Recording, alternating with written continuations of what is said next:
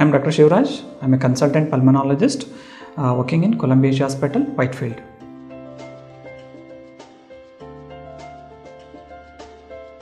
The COPD is normally what you used to tell, like it is a irreversible disease. Once the person is labeled as a COPD, so he has to be there throughout his life. Until and unless if he stops the smoking, then his lung capacities will be maintained. If he persistently smoking, it is continuously deteriorating. What will happen? The complications of the COPD, normally there is a chances of recurrent lung infections. It can lead to the lung pneumonias, and some patients, because if they persistently smoke, this COPD also may land up into also the tuberculosis, and also there may be the chances like a lung cancer also can happen.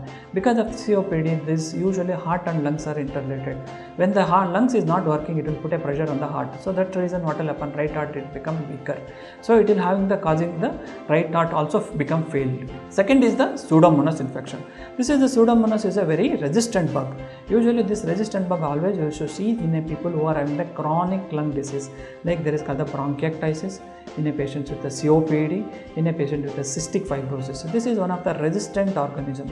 Usually many people, especially this chronic lung diseases, so if they are not taken treatment properly for this Pseudomonas infection, many times there will be colonization. When they become colonization, it's very difficult to eradicate. In that type of things, normally we used to call, there is called the inhaled antibiotics. Inhaled antibiotic, like there is a tropamizine and the colistin. This antibiotic the person has to use for 6 months to 8 months.